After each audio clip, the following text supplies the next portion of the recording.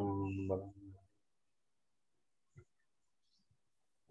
கைத்தல நிறைகனே அப்பமோடவள் பொறி கப்பிய கரிமுகனே கற்றிடும் அடியவர் புத்தியில் உரைபவர் கற்பகம் எனவினை கருதேகும் மத்தமுனதியம் வைத்திடும் அரண்மகன் மற்றொரு யானை மத்தழ வயிறனை உத்தமி புதல்வனை மற்றதில் மலர்போடு பணிவேனே முத்தமிழடைவின முற்படு விரிதனி முற்பட எழுதியுமே முப்புறம் இரு செய்த சிவன் உரை ரதம் அச்சது பொடி செய்த அதிபீரா துயரது பொது சுப்பிரமணிபடும் குணமத நிகழ்வமாகும் புறமகளுடன் அச்சிறு முருகனை பக்கன மனம் அருள்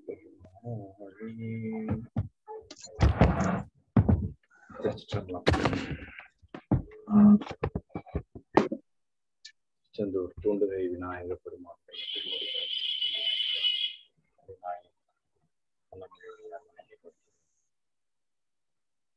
சுப்பிரமணிய சுவாமி சண்முகநாத சுவாமி விநாயகன் மனமொழி கொள்கிறேன்.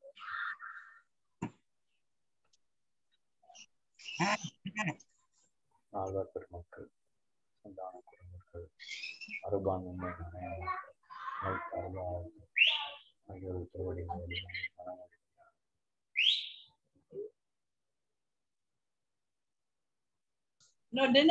வைக்க முடியாது. காண்டம் என்ற அறி ஞான புருஷத்தை நம்ம கருணை ஞானம்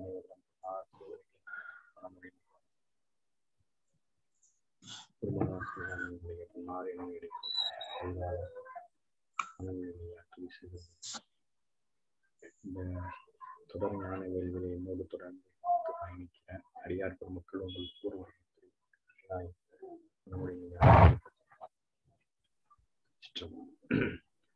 பராசரப்பட்டம் பராசரேச பரவம் என்று கொடுக்கிறேன்.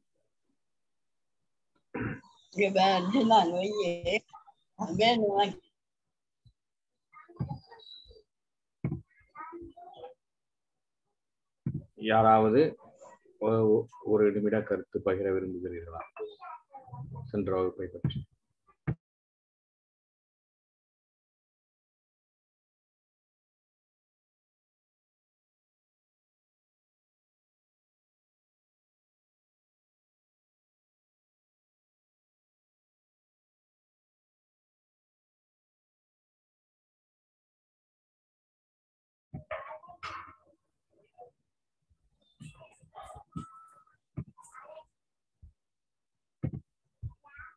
நாம் சிவபெருமான் காட்சி கொடுத்த வரைக்கும் சென்ற வகுப்புல பார்த்தோம். அப்புறம் சுவாமி என்ன சொல்றார்? விரும்பியவற்றை கூறுக, உனக்கு என்ன வேண்டும் என்பதை கூறுக என்று சுவாமி சொல்றார்.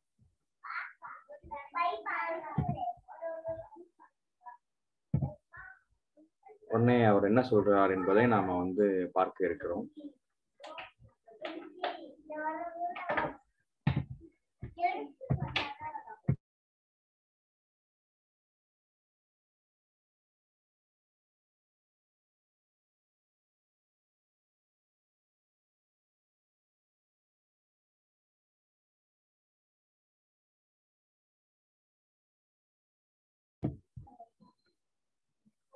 அதனால சுவாமி காட்சி கொடுத்தவுடன் அவர் என்ன உனக்கு விரும்பியவற்றை கேளுக என்று சொல்கிறார்.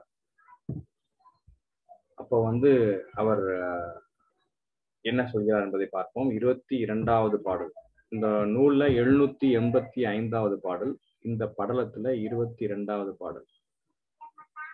வேட்டன கூறு என்று அருள வேத நூல் பாட்டினால் பலமுறை பழிச்சு தாழ்ந்து முன் வாட்கதிர் ஐம்படை மார்பில் கிண்கிணித்து தாழ்துணை மழமுனி சாற்றல் மேயினான். அருமையானது ஒரு பாடல். ஐம்படை என்பதை பற்றி நம்ம சென்ற வகுப்புல பேசியிருந்தோம். அதற்கு அப்பை அம்மாள் என்று நினைக்கிறேன். அந்த அம்மா நமக்கு அதை ரொம்ப அன்போடு அதை வந்து அனுப்பினார்கள். அதை பிரசாந்தி சிவாவும் பகிர்ந்துருக்கிறாங்கன்னு நினைக்கிறேன். அதை எத்தனை பேர் பார்த்தீர்கள் என்று தெரியவில்லை. அதுதான் வந்து ஐம்படை தாலி. அதாவது ஆண் குழந்தைகளுக்கு பொதுவாக,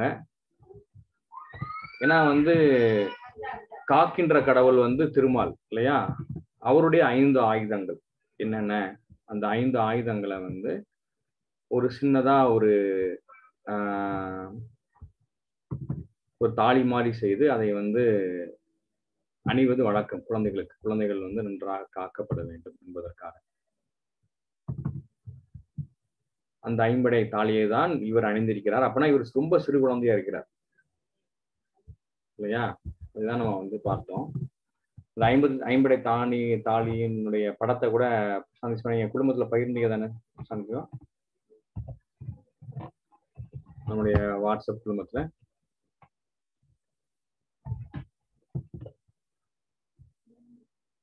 நான் பேசுவது கேட்கிறதா?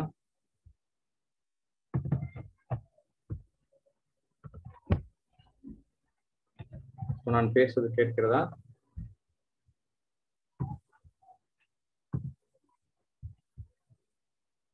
சம்பளம் சிவா, நான் பேசுறது கேட்கிறதா? Yes, Aya, but I think the line has got some issues. அது தொடர்ந்து கேட்க முடியவில்லையா? விட்டு விட்டு வருகிறதா? இது எல்லாருக்குமான பிரச்சனையா இல்லை உங்களுக்கு மட்டும் பிரச்சனையா? சுவாமி திருமுன்பு என்று சொன்னால் சாமியோட முன் நாம் செல்லணும். அப்படின்னா என்ன, சாமி முன்னாடி வந்துட்டாங்கன்னா நம்ம வேற எங்கேயுமே போகக்கூடாது. சாமி தான் நமக்கு பிரதானம் இல்லையா? நான் ஒரு முறை காஞ்சிபுரம் தல யாத்திரை போயிருந்தேன். அப்போ அங்க வந்து சுவாமியினுடைய புறப்பாடு வந்து கொண்டிருக்கிறது. அப்போ அந்த ஒவ்வொருத்தவங்களும் அவங்க வீட்டுல இருந்து எழுந்து வந்து இன்றளவும் வயதானவர்கள் முதல் சிறு பிள்ளையிலிருந்து வயதானவர்களும் கீழே வந்து 3 முறை விழுந்து எழுந்து விழுந்து எழுந்து சாலையிலேயே விழுந்து எழுந்து விழுந்து எழுந்து வணங்குகிறார்கள். இந்த பண்பாடெல்லாம் நம்ம வந்து ஆவணப்படுத்தவில்லை என்று சொன்னால் கொஞ்ச நாள் கழிச்சு சாமி வந்து எப்படி நம்ம வந்து வணங்கணும் என்பதே போயிடும். இப்போ அதற்காக தான் முன்னொரு காலத்துலலாம் வந்து எல்லாமே நெறிப்படுத்தி வைத்திருந்தார்கள். கோயில் என்று சொன்னால் ஊர்ல ஒரு மையமான ஒரு கோயில் இருக்கும். அந்த கோயிலை சுற்றி குறிப்பிட்ட வர்ணத்தினர்கள் இருப்பார்கள். மனித ஜாதின்னு நம்ம காண்பிடக்கூடாது. அப்போ எல்லாமே கோயிலுக்கு தான் பிரதானம். இப்ப என்ன ஆயிடுச்சு, அந்தந்த இடத்துலலாம் யாரோ வந்து ஆக்கிரமிப்பு செய்து சாமி புறப்பாடு வருகிறது என்று சொன்னால் அது வந்து ஒரு பெரிய ஒரு இடையூறாக பார்க்கிறவர்கள் இன்னமும் இருக்கதான் செய்கிறார்கள். உடனே காரணம் எடுத்துக்கொண்டு இப்ப இவர் யார், அவர் சுவாமி. நம்ம வந்து புராண வரலாற்று படலத்தோட பார்த்தோம். சுவாமி வருகின்ற பொழுது, சுவாமி வீதி விழா வருகின்ற பொழுது எழுந்து வணங்காதவர்கள் என்ன ஆவார்கள்? யாராவது சொல்றாங்கன்னு பார்ப்போமே. என்ன ஆவார்கள்?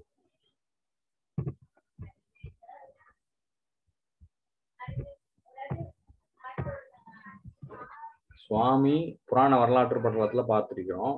சுவாமி வீதி வலம் வருகின்ற பொழுது சுவாமியை எழுந்து வணங்காதவர்கள்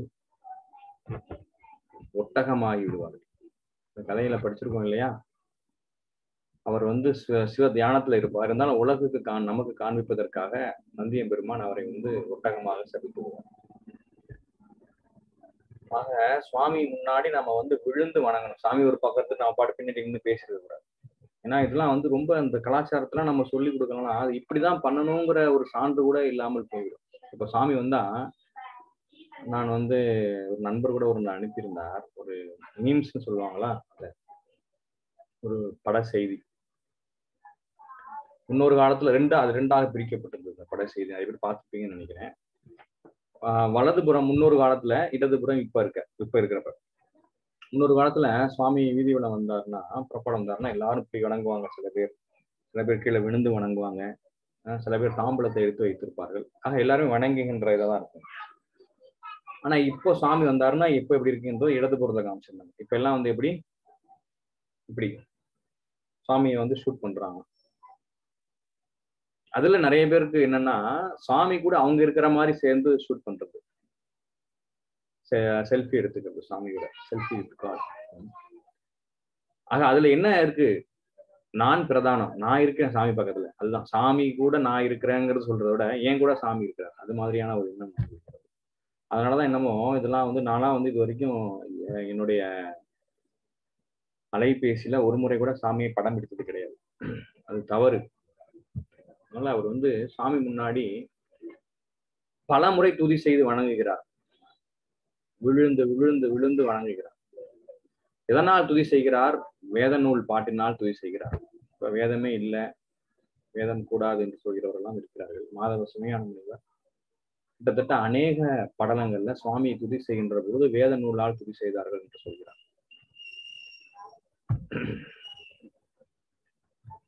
வாழ் கதிர் ஐம்படை மார்பில் கிண்கிணி தாழ் துணை மழமுனி சாற்று மேயினார். அவருடைய மார்பு எப்படி இருக்கிறது என்று சொன்னால், பராசரனுடைய மார்பு, அந்த சிறு குழந்தையினுடைய மார்பு ஒளி வாய்ந்த பஞ்சாயுத வடிவம், திருமாலினுடைய பஞ்சாயுத வடிவம்.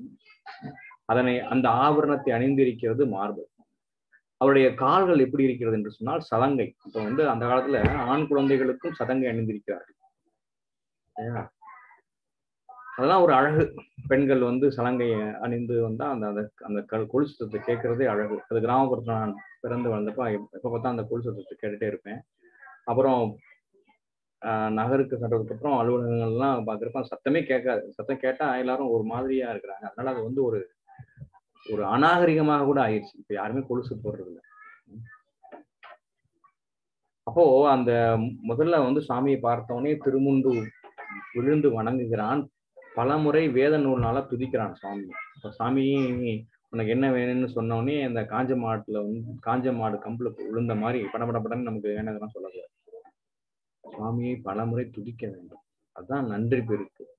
இதெல்லாம் சாமி எதிர்பார்க்க மாட்டாருன்னா இதெல்லாம் வந்து ஒரு அட்டிகேட். சுவாமி முன்னாடி நம்ம எப்படி நம்ம சாமியை நமக்கு காட்சி கொடுத்தா நம்ம என்ன செய்ய வேண்டும், நமக்கு வாழ்ந்து காமிச்சிருக்காங்க நம்ம அருளாளர். சாமியை துதி செய்யணும். துதி செய்துவிட்டு அதற்கப்புறம் தான் சொல்லுவேன்.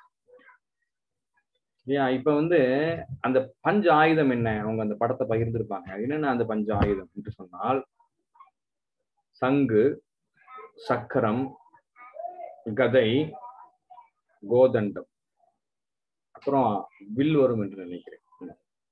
கதாகட்க கோதண்டம், சங்கு சக்கர கதாகட்க கோதண்டம், அதான் வந்து அவருடைய 5 படை தாலி. சரியா? இப்ப வந்து இவர் என்ன சொல்ல வருகிறார் அப்படின்னு நம்ம பார்ப்போம். அது வந்து 23வது பாடல்ல இருக்கிறது. இருள் விடை பரிமிசை எந்தையோர் குருவழி அரக்கனால் கோட்பட்டானவன் உருகுல முழுவதும் மரளி ஊர் புகத்து திருவரம் எனக்கருள் செய்ய வேண்டுமா. அப்பதான் இப்ப என்ன வேண்டும் என்று அவர் சொல்றார். என்ன சொல்கிறார் என்று சொன்னால், இருள் விடை பரிமிசை எந்தை ஓர் குருவழி அரக்கனால் கோட்பட்டான். இருள் என்ற சொல்லுக்கு வலிமை என்று அர்த்தம். அவருடைய விடைனா எடுவம். சாமியினுடைய ரிஷபம் எப்படி இருக்கிறது, வலிமையுடையதாக இருக்கிறது. வலிமையுடைய பரிமிசை, விடை பரிமிசை என்று சொல்கிறார். அப்ப இடவமாகிய குதிரை என்று சொல்கிறார். ஆனா வந்து குதிரை தான் வந்து ஒரு வாகனம். இப்ப அந்த சுவாமியினுடைய அந்த விடைய குதிரை என்று ஒப்பிடுகிறார். அந்த அதுல எழுந்தருளிருக்கும் எந்தைனா என் தந்தையே அப்படின்னு சிவபெருமானை அவர் அழைக்கிறார். அழைத்து எந்தை, என்னுடைய தந்தை, இந்த பிறவிக்கு தந்தையாக இருக்கக்கூடிய நீங்கள் வந்து எனக்கு வந்து அனாதியே தந்தை, இந்த பிறவிக்கு தந்தையாக இருக்கக்கூடிய எனது அப்பாவை ஓர் குரு வழி அரக்கனால் கோட்பட்டான்.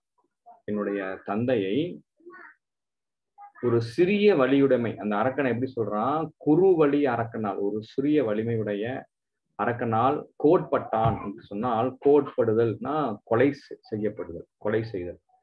கொல்லாமை திருக்குறளிலே 33வது அதிகாரம் என்று நினைக்கிறேன். துறவரவியல்ல விரதம் ஞானம் என்ற 2 பகுதிகள் இருக்கிறது. அந்த விரதத்துல கடைசி அதிகாரம் கொல்லாமை 33ஆம் அதிகாரம் என்று நினைக்கிறேன். அதுல ஒரு பாடல்ல கோட்படுதல் என்று வரும். அது கொல்லாமை என்று அர்த்தம். யாராவது அந்த பாடல் ஞாபகம் வருதா? படித்து பாருங்க. இதெல்லாம் பழம் தமிழ் சொற்கள். இந்த சொற்கள்லாம் நம்ம தெரிந்து கொள்ள வேண்டும். இல்லைன்றால் இதுக்கு அர்த்தமே என்னன்னு தெரியாம பாருங்க, நாளைக்கு வந்து தமிழ் சொல்லே அன்று அப்படிங்கிற மாதிரிலாம் கோட்படுதல் என்று சொன்னால் கொலைப்படுதல், கொல்லப்பட்டான். அந்த அரக்கனுடைய அவன் உருகுலம் முழுவதும் மரளி ஊர் புக தெருவரம் எனக்கு அருள் செய்ய வேண்டும். அவனுடைய குலமுற்றும், முன்னாடி வந்து குருவழி என்று சொன்னார், இங்கு வந்து வலிமை வாய்ந்த என்று சொல்றார். அவன் உருகுலம் முழுதும் மரளி ஊர் புக தெருவரம். இங்கு அவருடைய சுற்றம் எப்படி இருக்கிறதா? வலிமை வாய்ந்த சுற்றமாக இருக்கிறது. அவனுடைய அந்த சுற்றம் முற்றும் மரளி என்று சொன்னால் யமன். மரளி யமனுடைய ஊருக்கு செல்ல வேண்டும். சுவாமிகிட்ட வந்து அநாகரிகமான வார்த்தை பேசக்கூடாதோ என்னமோ தெரியல, அவர் வந்து அவங்களை கொல்ல வேண்டும் என்று சொல்வதற்கு பதிலாக அவர்கள் அனைவரையும் நான் மரளியினுடைய ஊர் யம தர்மனுடைய ஊருக்கு நான் செலுத்துதல் வேண்டும், அதற்கு எனக்கு வரத்தை தர வேண்டும் அப்படின்னு சொல்றாரு. அந்த காலத்துல அரசர்களுக்கு வந்து யானை, குதிரை, தேர் இதுதான் ஊர்திகள். அதனால இவருடைய விடை, இவர் வந்து ராஜாதி ராஜா இல்லை சிவபெருமானோட இவருடைய விடையை வந்து தேராக குதிரையாக ஒப்பிடுகிறார் பராசரர். இது எல்லாமே சிறு வயதுல பேசுகின்ற வார்த்தை. பாருங்க எப்படி இருக்கிறது என்ற அவருடைய வார்த்தை, சிறு வயதில் பேசுகிறார். அடுத்தது 24வது பாடல். இந்த புத்தகத்துல 787வது பாடல்.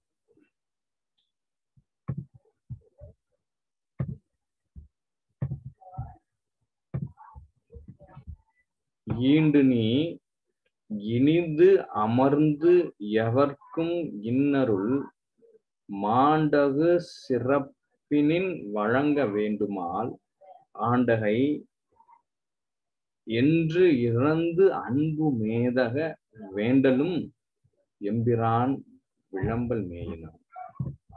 நான் காஞ்சி புராணத்தை ஏற்கனவே சொல்லியிருக்கிறேன். ஒவ்வொரு படலத்திலும் வேண்டுதல், சாமி முன்னாடி சாமி வந்து உனக்கு என்ன வர வேண்டும் என்று கேட்கின்ற பொழுது அவர்கள் 2 வகையான வரத்தை கேட்பார்கள். ஒன்று அவர்களுக்கானது, மற்றொன்று நமக்கானது. இது வந்து அருளாளர்களுடைய கருணை. கூட ஒரு பாடல்ல நெல்லுக்கு இறைத்த நீர் வாய்க்கால் வழியோடு புல்லுக்கும் ஆங்கே குசியுமா நல்லுலகில் தொல்லோர் ஒருவர் உள்ளரேல் அவர் பொருட்டு எல்லோருக்கும் பெய்யும் மழை. இது 2வது 3வது படித்த பாடல். நல்ல சிறப்பிழையா கூட சொல்லியிருக்கலாம். இந்த பாடல் நீங்க படித்திருப்பீங்க. நல்லவர், அதாவது புல்லு, நெல்லுக்கு இறைத்த நீர் புல்லுக்கும் போகிறது. அதுபோல இந்த உலகத்துல நல்லவர்னு ஒருத்தர் இருந்தா அவர் பொருட்டு எல்லாருக்கும் பெய்யும் மழை என்று சொல்றாரு. அது மாதிரி இந்த நல்லவர்கள், அருளாளர்கள் வந்து அவர்களுக்கு வாழ்க்கையில் நடக்கிறதே பல காரணங்களுக்காக. சுவாமி வந்து அவர்களுக்கு அருள் புரிவதோடு அதெல்லாம் அதன் வாயிலாக நம்மையும் அவருடைய அருள் வெள்ளத்திலே இழுக்கிறார். இப்ப இவர்கள் வந்து ஒரு பராசரர் பாருங்க, எவ்வளவு ஒரு கொலை வெறியோட, ஒரு நியாயமான வெறிதான். ஏன்னா அவருடைய சித்தப்பா, தந்தை எல்லாரும் ஒரு சேர கொண்டிருக்கிறார். அப்படின்னா அவர்களை கொல்லணும்னு நினைத்து வந்து ஒவ்வொரு நாளாக பூஜை செய்து கொண்டிருக்கிறார். அந்த ஒரு வேகத்துல கூட சாமி காட்சி கொடுக்கின்ற பொழுது அந்த வரத்தை கேட்டுவிட்டு என்ன சொல்றார்? ஆண்டகை ஈண்டு நீ இனிது அமர்ந்து எவர்க்கும் இன் அருள் மான் தகு சிறப்பினின் வழங்க வேண்டும் என்று. ஆண்டகை என்று சொன்னால் என்ன? இந்த வார்த்தையை நம்ம நிறைய பயன்படுத்துறோம் இல்லையா? இந்த நூல்ல தான் அதற்கான பொருள் நிறைய நாள் தேடிட்டு இருந்தேன். ஆண்டகைங்கிற வார்த்தையை பயன்படுத்தி யாருக்காவது ஞாபகம் இருக்கிறதா? கேள்விப்பட்டிருக்கீங்களா? ஆண்டகை, ஆசிரியர் ஆண்டகை, பெரியவர் ஆண்டகை என்ற வார்த்தை கேள்விப்பட்டிருக்கீங்களா யாராவது?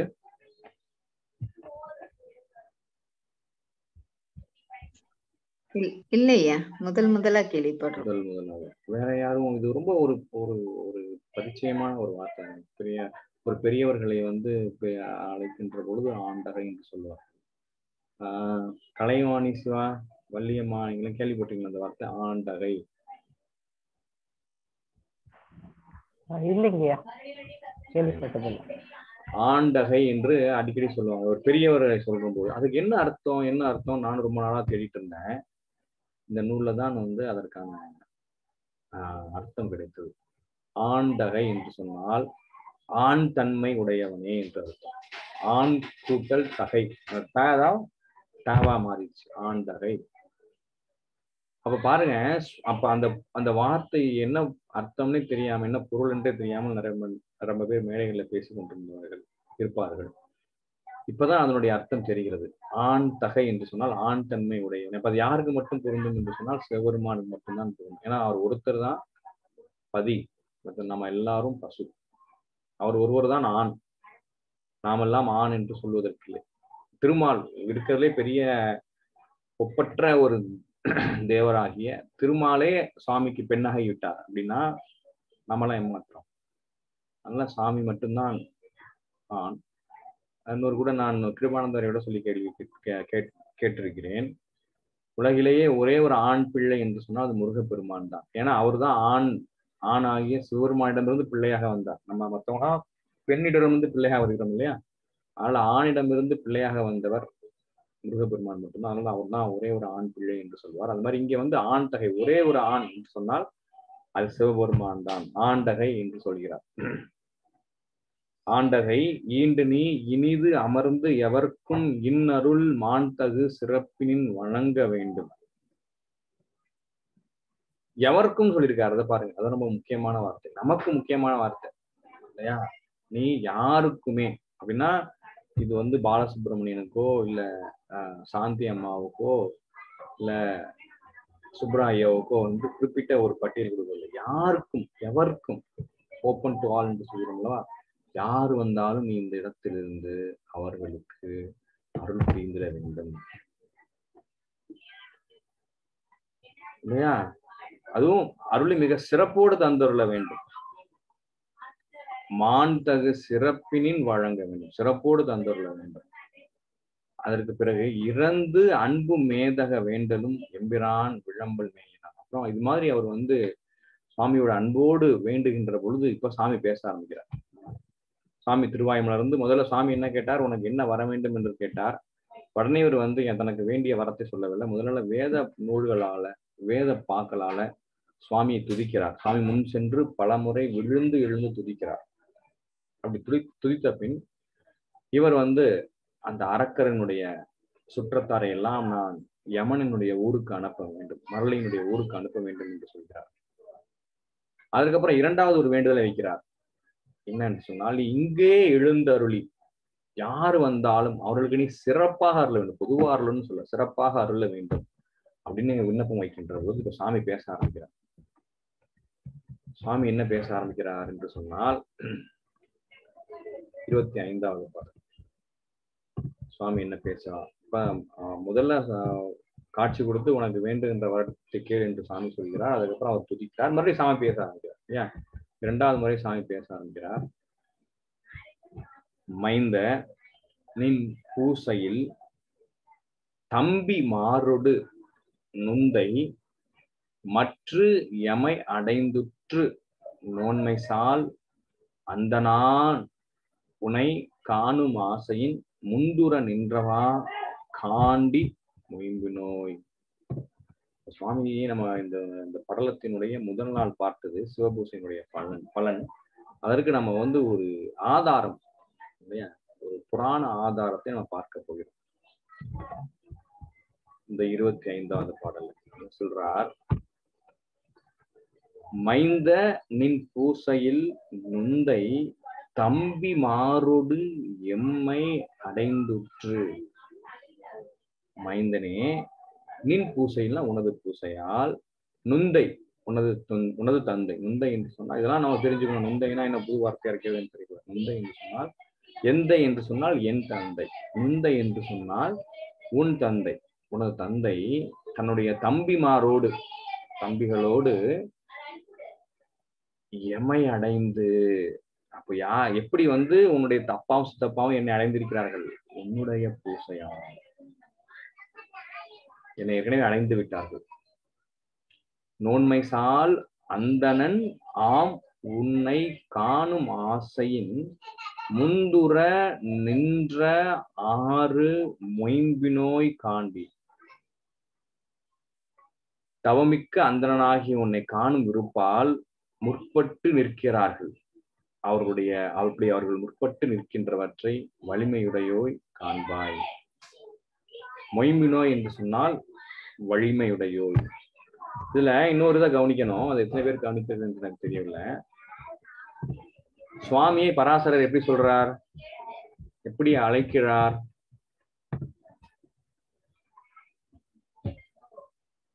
மைந்தனே. மைந்தனே என்று சுவாமி பராசரர் அழைக்கிறார். சரியா சொன்னீங்க. இப்ப சுவாமிய பராசரர் எப்படி அழைக்கிறார்? சுவாமிய பராசரர், அதாவது நீங்க வந்து சொன்னது வந்து சுவாமி பராசரரை மைந்தனே என்று அழைக்கிறார். பராசரர் சுவாமி எப்படி அழைத்தார்? தந்தை. கலைவாணி சொல்லலாம். முதல்ல வந்து பராசரர் தான் சுவாமியை வந்து அப்பான்னு அழைக்கிறார். அதற்கப்புறம் அடுத்த சாமி பேசுகின்ற பொழுது பிரசாந்தி சொன்ன மாதிரி மைந்த என்று அழைக்கிறார்.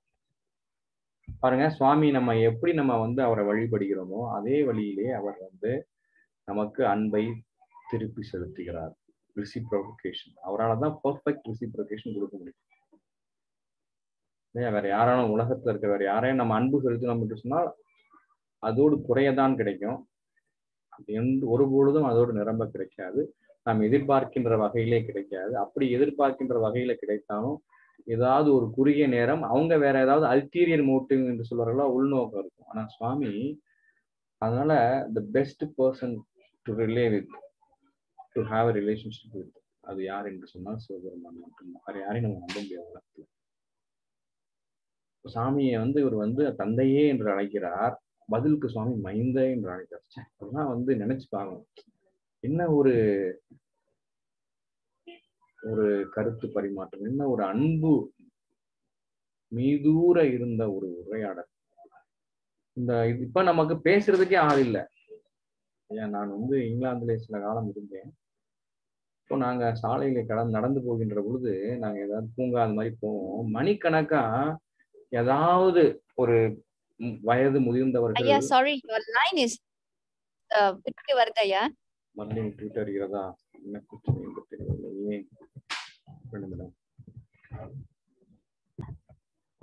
இப்பெல்லாம் நான் வந்து இங்காத இருக்கிற பொழுது சாலையில பார்த்து ஏதாவது ஒருத்தவங்க ஒரு லேசாக ஒரு புன்முறுவல் கொடுத்தா போதும், நம்மளை விட மாட்டாங்க. ஒரு அரை மணி நேரம் 3/4 மணி நேரம் நின்று பேசிட்டே இருப்பாங்க. இப்படி எல்லாருமே செய்தாங்க. கூடுமான வரைக்கும் எல்லா பெரியவர்களுமே செய்தாங்க. இப்பதான் தெரிஞ்சது ஏன் இப்படி செய்யறாங்க என்று. நானும் என் மனைவி அதுக்கப்புறம் வீட்டுல போய் பேசி பார்ப்போம், ஏன் இப்படி செய்யறாங்க. அதுக்கப்புறம் தான் தெரிந்தது, யாருமே அவங்கள்ட்ட பேசுறது இல்லை. ஊர்ல அவருடைய குழந்தைகள், பேர குழந்தைகள் எங்க இருக்காங்கன்னு தெரியாது. அவங்களோட பேசுவதற்கு கூட யாரும் கிடையாது. இப்ப இந்தியாவிலுமே கிட்டத்தட்ட அப்படி நிலைமை ஆகிட்டு இருக்கு. எல்லாரும் ஆளுக்கு கையில் ஒண்ணு வச்சு பார்த்துட்டே இருக்கிறாங்க. மனம் விட்டு பேசுவதற்கு நேரம் யாரும் கொடுப்பதில்லை. யாருக்கும் அருகில் இருக்கிறவங்கள்ட்ட பேசுறது இல்லை. யார்கிட்டயும் சம்பந்தம் இல்லாம தொலைவில் இருக்கிறவங்கள்ட்ட பேசுறாங்க. அப்புறம் ஒரு எதுவுமே வந்து ஒரு personal relationship versus impersonal relationship. நம்ம நிழல் உலகத்துல இருக்கின்றோம் சொன்னா சோசியல் நெட்வொர்க்கிங் அது இது அதெல்லாம் பண்ணோம்னா நம்ம நேரடியா பேசுகின்ற அந்த சந்தோஷம் அதை கண்டிப்பா வராது. இது வந்து ஒரு ஸ்ட்ரெஸ் தான் வரும். நேரடியாக நான் பேசி பழகி அந்த ஆனந்தமே தனியாக. இப்போ சுவாமி வந்து நேரம் கொடுக்குறாரு. அது இல்லாம எப்படி பேசுறாங்களோ அதற்கு ஏற்றார் போல அந்த ரிசிப்ரோகேஷன் இருக்கு. நம்மலாம் எல்லாத்தையுமே கண்டிப்பா நாம வந்து ஒரு காலத்துல நம்ம வருத்தப்பட்டிருக்கோம். நம்ம கிடைக்கின்ற நேரம் நமக்கு, நம்ம எதிர்பார்க்கின்ற நேரம் நமக்கு கிடைக்க மாட்டேங்கிறது. நம்ம யாரோ ஒரு மேல அன்பு வச்சிருக்கோம்னா அவங்க பேசவே மாட்டேங்கிறாங்களே. அவங்க பேசினாலும் நம்ம மேல எரிந்து விழுகிறார்களே. இப்படிலாம் எல்லாருமே வாழ்க்கையில ஒரு தருணத்துல அனுபவிச்சிருக்கோம். ஆனா நம்ம சுவாமிகிட்ட அந்த அன்பை செலுத்தணும் என்று சொன்னால் சுவாமி கண்டிப்பாக நம்மை அதை விட பன்மடங்கு ரெசிப்ரோகேட் பண்ணுவோம். ஹிருதய அன்பை நமக்கு காண்பிப்பார். இப்போ இந்த இடத்துல பாத்தீங்கன்னா எந்தையே என்று பராசரர் அன்போடு அழைக்கிறார். சாமி மைந்த, சாமி சொன்ன முதல் வார்த்தையே மைந்து தான். இப்போ வந்து சுவாமி வந்து எந்த அளவுக்கு அவர் வந்து அன்போடு பேசுகிறார் என்பதுதான் பார்ப்போம். சுவாமி என்ன சொல்கிறார் இப்படி சொல்லிட்டு, மைந்த என்று சொல்கிறார். ஒரு நிமிடம், சத்தம் அதிகமாக இருக்கு.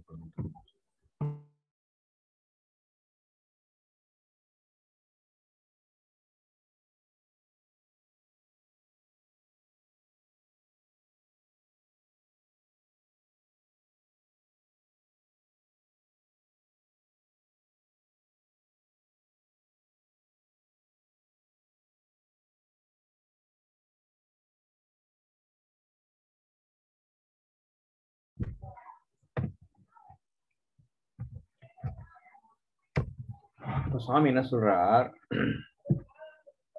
மைந்தனின் பூசையில் முந்தை தம்பிமாரோடு எம்மை அடைந்துற்று. மைந்தனே உனது பூசையால், நுந்தை என்று சொன்னால் உன்னுடைய தந்தை, தம்பிமாரோடு அவருடைய தம்பிகளோடு எமை அடைந்தார். இந்த வார்த்தையை நம்ம வந்து மறக்கவே கூடாது வாழ்க்கையில. சுவாமி என்ன சொல்றார், உன்னுடைய பூசையால், உன்னுடைய சிவ பூசையால் உன்னுடைய தந்தையும் அவருடைய தம்பிமார்களும் என்னுடைய கையில என்னை அடைந்தார்கள், என்னுடைய கையில லோகத்தை அடைந்தார்கள். இப்ப பாருங்க, 100 பேர் நான் இந்த வகுப்பு ஆரம்பிக்கிறப்ப சொன்னேன் இல்லையா, அவங்க அப்பாவோட சேர்த்து 100 பேர். 100 பேரும் மிக வன்மையாக கொல்லப்பட்டிருக்கிறார்கள். அந்த 100 பேரும் இருந்தாலும் இப்ப வன்மையாக கொல்லப்பட்டாலும் இவர் செய்த சிவபூசையால்,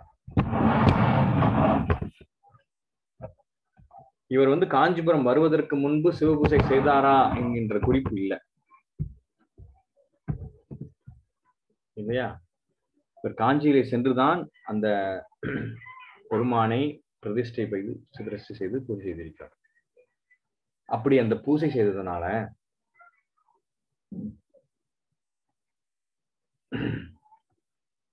இவருடைய தந்தை மற்றும் சித்தப்பா அனைவரும் கைலாயம் சென்றிருக்கிறார்கள், சிவபெருமானை அடைந்திருக்கிறார்கள். அப்ப சிவபூசையினுடைய மேன்மையை நாம் என்ன என்று சொல்லுவோம்.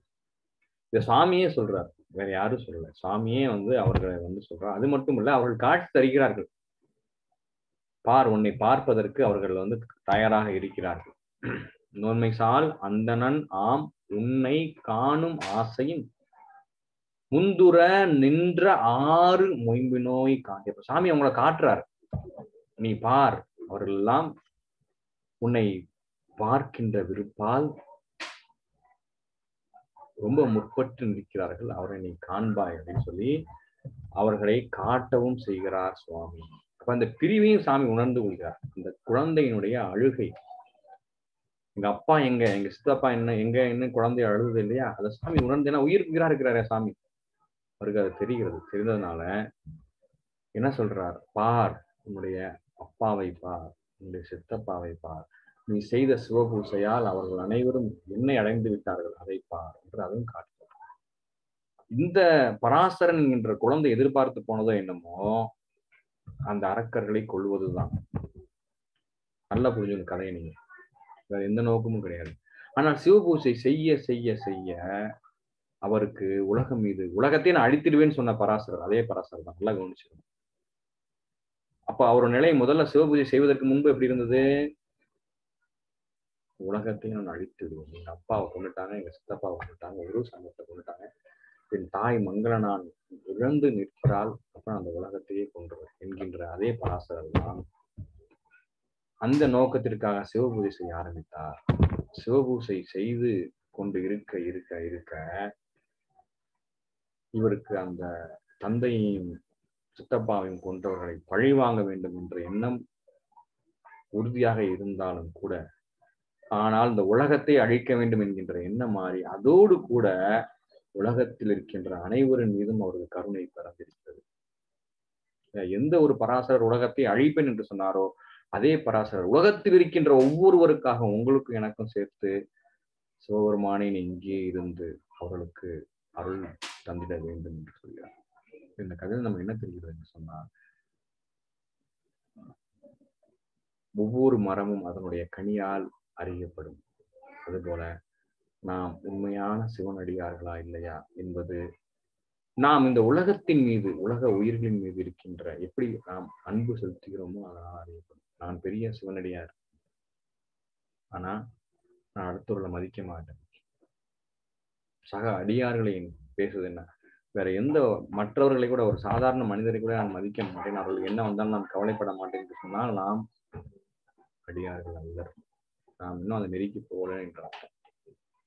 நான் உலக உயிர்கள் மீது அன்பு செலுத்துகிறேன் என்று சொன்னால்தான் பாருங்க, ரெண்டும் வந்து எக்ஸ்ட்ரீம் எண்டு. உலகத்தை அழிக்கணும், அது ஒரு ஒரு முனை, அது வடதுருவம் என்று வைத்துக் கொள்வோம். உலகத்தில் இருக்க எல்லோருக்கும் யார் வந்தாலும் அவருக்கு நீ அருள் இருந்து அருள் புரிய வேண்டும் என்று இருக்கிறதுல சுவாமிக்கே ஒரு ஆணை இடுகின்ற மாதிரி சொல்கின்ற ஒரு நிலை, அதற்கு நேர் எதிர்முனை. இது கொஞ்ச காலத்தில் நடந்திருக்கிறது, பல ஆண்டுகள் நடக்கல.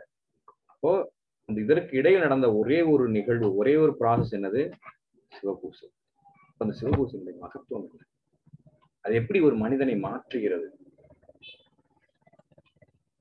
அப்ப நம்மெல்லாம் நம்ம அடியார்கள் என்று சொல்கிறோம் என்று சொன்னால், நாம் பிறரிடத்து அன்பு செலுத்துகிறோம். சொல்றதுக்கு வருத்தமா இருக்கு. சில பேர்லாம் சொல்லுவாங்க, உன்னை போல் உன் அயலானையும் நேசி என்று இயேசு கிறிஸ்து சொன்னார். அது மாதிரியான ஒரு ஒரு உலக வாய்ந்த, உலகத்தரம் வாய்ந்த, அந்த உலக அன்பு வாய்ந்த மேற்கோள்கள் எல்லாம் உங்க சமயத்துல சொல்லப்பட்டிருக்கிறதா என்று அவர்கள் எல்லாம் நம்மளை கேள்வி கேட்கிறார்கள். நாம அதை வாயடைத்து நிற்கிறோம் இல்லையா? ஆனால் அதை விட மேன்மையாக நமக்கு நடந்து கொண்டிருக்கிறது. ஏதோ ஒரு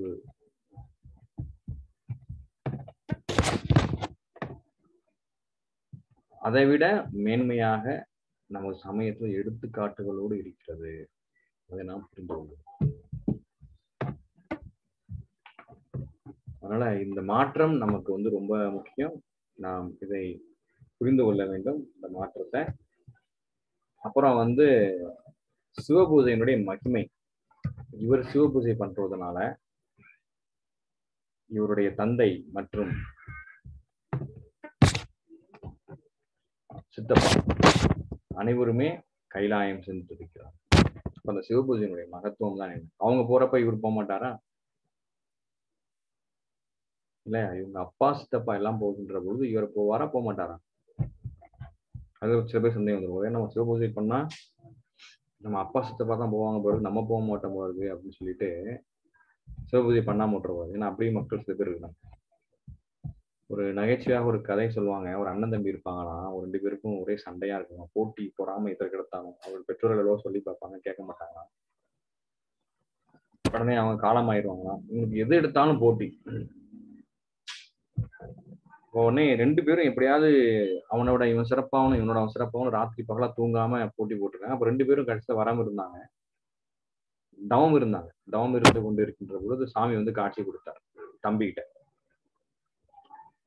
உடனே தம்பி வந்து கேக்குறான், நீ அந்த பக்கம், அந்த ஆத்துக்கு அந்த பக்கம் இருக்கிறானே எங்க அண்ணன், அவனுக்கு நீங்க வந்து காட்சி கொடுத்தீங்க. இல்லப்பா, நான் உனக்கு தான் ஃபர்ஸ்ட் கொடுத்துருக்கேன், அவருக்கு இல்ல, முதல்ல அங்க போயிட்டு வாங்க.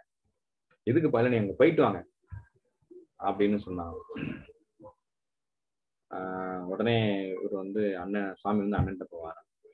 உடனே அண்ணன் அதே கேள்வி கேட்பாராம், தம்பி என்னைய காட்சி கொடுத்தீங்களா? இல்லை, நான் அவனுக்கு தான் முதல்ல போனேன், ஆனா அதுக்கப்புறம் உங்கள்கிட்ட போயிட்டு வர சொன்னான் அப்படின்னு சொல்லுவாராம். அப்படியா, சரி, உனக்கு என்ன வர வேண்டும் அப்படின்னு கேள்வி சொன்னோடனே அண்ணங்காரன் சொன்னானா, என்னோட ஒரு கண்ணை பிடிங்கிரு அப்படின்னு சொன்னாரா சாமி. சாமி வந்து என்ன ரொம்ப உயர்ந்து போயிட்டாராம். என்னடா தவம் இருந்து கடைசியில பார்த்தா என் கண்ணை பிடிங்கிரு அப்படின்னு சொல்றாரு. சரின்னு அவன் கண்ணை பிடிங்கிடுவாரான் சாமி. அப்புறம் அந்த பக்கம் போவாரான். அந்த பக்கம் போனா, எங்க அண்ணன்ட்ட முதல்ல போனீங்களா? சரி சரி, எங்க அண்ணன் என்ன கேட்டாங்க அதெல்லாம் நான் சொல்ல மாட்டேன், நீ உனக்கு என்ன வேணுமோ கேளு. ஒரு முறை யோசிச்சு, எங்க அண்ணனுக்கு கொடுத்து 2 மடங்கு எனக்கு கொடு அப்படின்னு சொல்லுவாங்க தம்பி சொல்லுவாங்க. உடனே 2 கண்ணும் போயிடணும். அது இப்படிதான் இருக்கிறது. இல்லையா? அது மாதிரி இது வந்து அப்பாவும் சித்தப்பாவும் கைலாயத்துக்கு போயிடுவாங்க, அப்ப நம்ம போக மாட்டோம் போல இருக்கு, அவங்க தான் போவாங்க போல இருக்கு, நம்ம செய்யாம விட்டுறக்கூடாது. திருக்குறளில் கூட இதுக்கு நிறைய எடுத்துக்காட்டுகள் வரும். சினம் என்னும் சேர்ந்தாரை கொல்லி இனம் என்னும் ஏம புனையை சுடும். இல்ல அந்த குரல் இல்ல, கொடுப்பது அழுக்கறுப்பான் சுற்றம் உடுப்பதும் உண்பதும் இன்றி கெடும் அழுக்காராமை. அதுல பரிமேலழகர் உரை எழுதுகின்ற பொழுது இதுல நம்ம சில பேர் வந்து இப்படி சில குறுக்கு புத்திகள்லாம் இருக்கும் இல்லையா, அந்த குரலுடைய மேலோட்டமான போக்கு என்று சொன்னா, தான் கொடுப்பது மட்டுமல்ல, தான் கொடுக்கிறதும் கிடையாது, ஆனால் யாராவது ஒருவர் பிறருக்கு கொடுக்கிறார்கள் என்று சொன்னால் அவர் அதை பார்த்து பொறாமைப்படுவார். அவனுடைய சுற்றம் என்று சொன்னால் உறவினர்கள் உடுப்பதும் உண்பதும் இன்று கிடும். அவங்களுக்கு உண்பதற்கு உணவு இருக்காது, உடுப்பதற்கு கூட இருக்காது, இல்லாத அளவுக்கு கெட்டுவிடும் அப்படின்னு எழுதியிருக்காரு. இதை சில அறிவுஜீவிகள் படிச்சுட்டு சொந்தக்காரங்க தானே பிரச்சனை வரும், நமக்கு பிரச்சனை வராது, அப்ப நம்ம இதை செய்வோம் அப்படின்னு எடுத்துக்கணும். அதுதான் பரிமேலழகர் விவரமா உரை எழுதுவார்.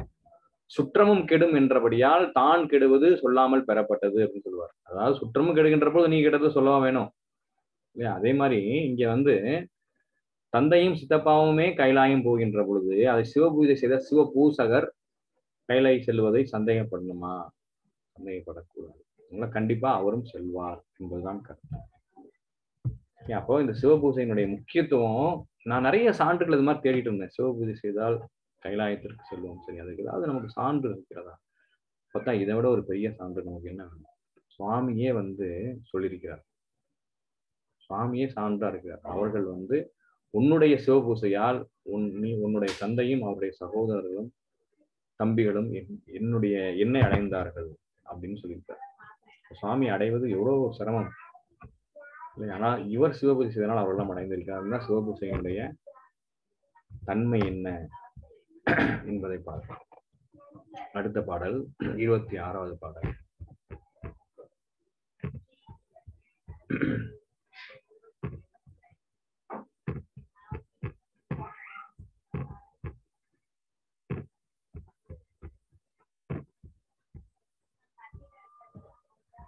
அறக்கரை கொலை செய்யும் வேள்வி ஆற்றி அந்நெருப்பினில் அவர்தமை நீரு செய்து இவ்வரைப்பினில் என்று நாம் மகிழ்ந்து வாழ்ந்து மென்று உரைத்தனன் மறைந்தனன் வேதத்து உச்சியில். இது வந்து சுவாமி அதுக்கு சொல்றார். சுவாமி வந்து அந்த வரத்தை உடனே கொடுத்தாரா என்றால் கொடுக்கவில்லை. என்ன சொல்றார்? இவ்வரைப்பினில் அறக்கரை கொலை செய்யும் வேள்வி ஆற்றி அந்நெருப்பினில் அவர்தமை நீரு செய்தி. இந்த எல்லையிலே என்று சொன்னால் இந்த இடத்திலே அரக்கர்களை கொலை செய்கின்ற அந்த வேள்வி ஒன்று செய்து அந்த வேள்வி என்று அந்த வேள்விக்கு பெயர் ரட்சோகனம் வேள்வி. அந்த தீயவரை கொல்வதற்காக செய்கின்ற வேள்வி ரட்சோகனம். அந்த வேள்வியினை செய்து அந்த வேள்வியிலே அந்த அரக்கர்களை எல்லாம் நீ நெருப்பில் இட்டு அவர்களை நீரு செய்வாய். என்றும் இவ்வரைப்பில் நாம் மகிழ்ந்து வாழ்த்தும் என்று உரைத்தனன் வேதத்து உச்சியில் மறைந்தனன். நான் நீ கூறியபடியே எப்பொழுதும் இந்த தானத்திலே இருந்து மகிழ்ந்து வருகிறவர்களுக்கெல்லாம் அருள் புரிவேன் என்று சொல்லி அந்த உத்தரவாதத்தையும் சாமி சொல்றார். இவர் கேட்டது அந்த ரெண்டுக்குமே சாமி பதில் சொல்லிட்டார். ஒண்ணு அறக்கர்களை கொள்ள வேண்டும், மற்றொன்று இந்த இடத்துல எப்போதும் இருந்து வருகின்றவர்களுக்கெல்லாம் யார் வந்தாலும் நம்ம வகுப்பு கேட்கிறோம் இல்லையா, நம்மள யார் போனாலுமே சாமி வந்து அருள் புரிவார். இப்ப யார் வந்தாலும் இவங்க இந்த காலத்துலதான் கலியுக ஆரம்பிச்சதுக்கு அப்புறம் இல்ல இந்துக்கள் வந்தாதான், இல்ல இந்தியர்கள் வந்தாதான், தமிழர்கள் வந்தாதான், குறிப்பிட்ட சாதிக்காரர்கள் என்னோட சாதிக்காரங்க வந்தாதான் என்றெல்லாம் சொல்லவில்லை. அவர் என்ன சொல்கிறார்? யார் வந்தாலும் அவர்களுக்கு அருள் கிடைக்கும். அப்ப வேள்வி செய்ய சொல்லி அவர்கள் அதுல வந்து அந்த எரிகின்ற நெருப்புல அவரை இட சொல்கிறார். அதோடு காட்சியிலிருந்து மறைந்து விடுகிறார் சுவாமி. அதற்கப்புறம் என்ன நடக்கிறது? 27வது பாடல். பராபரன் திருவருள் பெற்று பாய் புகழ் பராசர நெடுந்தகை பனைத்த வேள்வியில் பராய் மனத்து அறக்கரை நீற்றி பாற்றினான் பராயசீர் உருவர்தம் பகர்ச்சி யார்கதம்.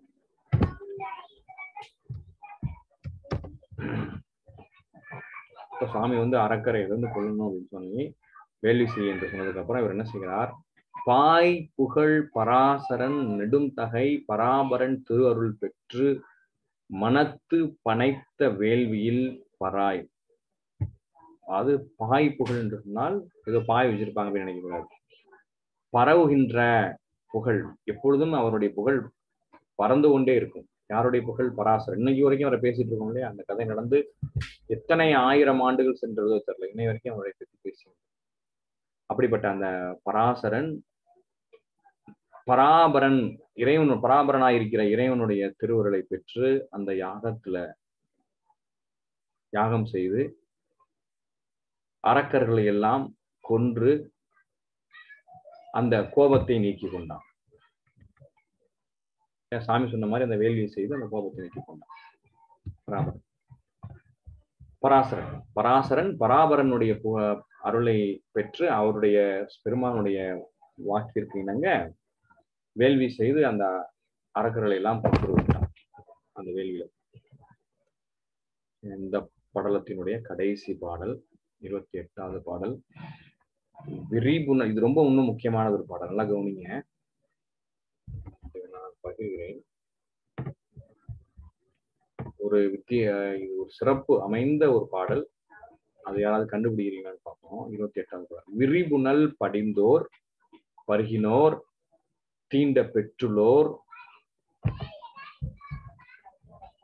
தமக்கும் வீடளிக்கும் முறிதிரை முகட்டு வராலினம் உகழும் முழங்கொழி மஞ்சள் நீர் ஆற்றங் கரைமிசை தகைசால் முனிவரர் வழுத்தும் கண்ணுதல் வளாகங்கள் இன்னும் உரை செய்ய புக்கால் உழப்பிரா காண்மின் உயர்நிலை பெருந்தவ முனிவீர். அதுதான் வந்து இந்த பாடல். இதுல ஒரு முக்கியமான கருத்து என்னன்னா, நானும் வியந்த ஒரு கருத்து, விரிபுணல் படிந்தோர் பருகினோர் தீண்ட பெற்றுள்ளோர் தமக்கும் வீடளிக்கும். இதுதான் ரொம்ப ரொம்ப ரொம்ப ஒரு முக்கியமானது. காஞ்சிபுரத்தினுடைய பெருமைகள்ல இதுவும் மிக மிக முக்கியமானது ஒன்று. நான் நிறைய தடவை சொல்லியிருக்கேன், சில கட்டிடங்கள் இருக்கின்றன, முக்தி மண்டபம் என்ற கட்டிடங்கள். அதை வந்து நம்ம காலையில நினைத்தாலே போதும் நமக்கு முக்தி. கைலாசநாதர் கோயில் என்ற கோயில் இருக்கிறது, அந்த கோயிலிலே நாம் நுழைந்தாலே நமக்கு முக்தி. சில தீர்த்தங்கள் இருக்கிறது, அதுல ஞாயிற்றுக்கிழமை மூழ்கினாலே முக்தி. சில தீர்த்தங்கள் இருக்கிறது, அது செவ்வாய்க்கிழமை, சில தீர்த்தங்கள்ல புதன்கிழமை, சில தீர்த்தங்கள்ல வியாழக்கிழமை. அதுல மூழ்கினால் நமக்கு இம்மை மறுமை வீடு இந்த மூன்றும் கிடைக்கும். இதற்கெல்லாம் ஒருபடி மேல போய் இந்த முதல்வர் என்ன சொல்கிறது?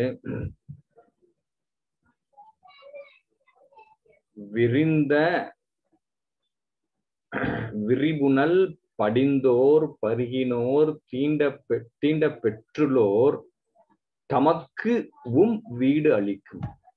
விரிபுணல் என்று சொன்னால் அந்த விரிந்த மஞ்சள் நதி தீர்த்த நீரிலே மூழ்கினோரும் அதனை பருகினோரும் பரிசிக்க பெற்றோரும் இவர்கள் அனைவருக்குமே வீடு பேர் கிடைக்கும்.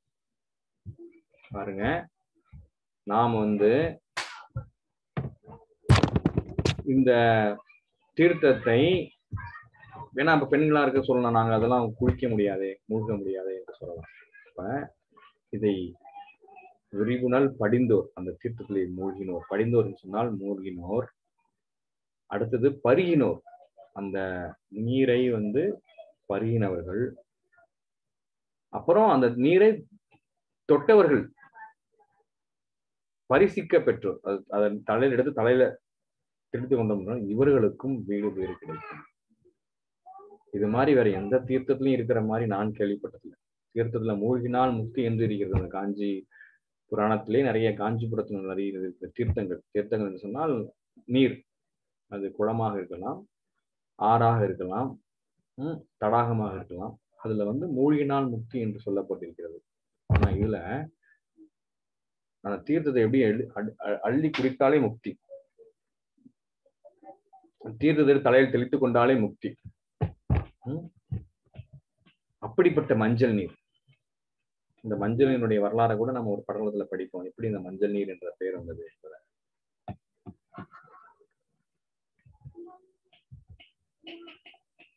இந்த மாதிரியான ஒரு தீர்த்தத்தினுடைய சிறப்பு நான் வேற எந்த தீர்த்தத்திலையும் கேள்விப்பட்டதில்லை. எப்படிப்பட்ட தீர்த்தம்? முறிதிரை முகடு வரால் இனம் முகழும் முழங்கு ஒளி மஞ்சள் நீர் ஆற்றும். அந்த அலையினுடைய முகத்துல வரால்னா வரால் மீன் என்று ஒரு மீன் இருக்கிறது போல இருக்கிறது. மீன்கள்ல ஒரு இனம் என்று நினைக்கிறேன். அந்த வராலினுடைய கூட்டங்கள் தாண்டி முழங்குகின்ற ஒளி வருமா? மீன்கள் தாண்டுவதனால ஒளி வருமோ எனக்கு தெரியல. அப்படி அதான் கேட்டிருக்கிறார், ரசித்திருக்கிறார். வரால் மீன்கள் அப்ப நிறம மீன்கள் இருந்திருக்கு. அப்படின்னா என்ன, அங்க இருக்கவர்கள்லாம் சைவர்களாக இருந்திருக்கிறார்கள். அது ஒரு குறிப்பு இல்லையா? இல்லைன்னா எப்படி நிறைய மீன் இருக்கும்? இல்லைன்னா மீன் எல்லாம் வயிற்றுக்குள்ளதான் இருக்கும் இல்லையா? அப்படிப்பட்ட இந்த பெருமை அமைந்த முனிவர்கள் எல்லாம் ஸ்தாபனம் செய்து துதிக்கின்ற அந்த இறைவனுடைய திருக்கோயில்களை நான் இன்னும் கூறினான் என்று சொன்னால் அதெல்லாம் அளவு படாது மிகுந்து கொண்டே இருக்கும். இந்த மஞ்சள் நீருக்கு அப்படிப்பட்ட மஞ்சள் நதிக்கரையில இருக்கின்ற முனிவர்கள் நிறைய தாபனம் பண்ணியிருக்கிறார்கள். அப்பனா இதுல இருந்து என்ன தெரியுதுன்னு, நிறைய முனிவர்கள் அங்கு சென்று தாபனம் செய்திருக்கிறார்கள். அப்படிப்பட்ட அந்த முனிவர்கள் ஸ்தாபனம் செய்த அந்த பெருமானுடைய புகழையெல்லாம் நான் சொல்ல நினைத்தேன் என்று சொன்னால் இன்னும் பெருகி கொண்டே இருக்கும் இந்த நூல் என்று சொல்லி அவருடைய ஆசையை சொல்லி அதெல்லாம் எழுத முடியாது என்று சொல்லி இந்த படலத்தை முடிக்கிறார். ஆனா இந்த மஞ்சள் நதி தீர்த்தம் நாமெல்லாம் மறக்கக்கூடாத ஒரு தீர்த்தம். ஏன்னா இந்த மாதிரி வேற எந்த இடங்களிலும் இருக்கிற மாதிரி எனக்கு தெரியல. மூழ்கினாலும் சரி, அதை பருகினாலும் சரி, அதை தீண்டினாலும் சரி, முக்தி. அவ்வளவுதான். அதனால கண்டிப்பாக நாம் சென்று அந்த நதியிலே சென்று மூழ்கினாலும் சரி, மூழ்க வசதி இருப்பவர்கள் மூழ்கலாம், பருகுகிறவர்கள் பருகலாம். கண்டிப்பாக அனைவரும் தீண்ட வேண்டும். நாம் அதற்கு தல யாத்திரையாக ஒரு முறை செல்லுவோம் என்று சொல்லி ஒரு சிறிய இடைவேளை. அதற்கு பின்பு நாம் கேள்வி பதில் தொடரலாம். இதோடு இந்த படலம் முடிவடைகிறது. ஒரு சிறிய இடைவேளை.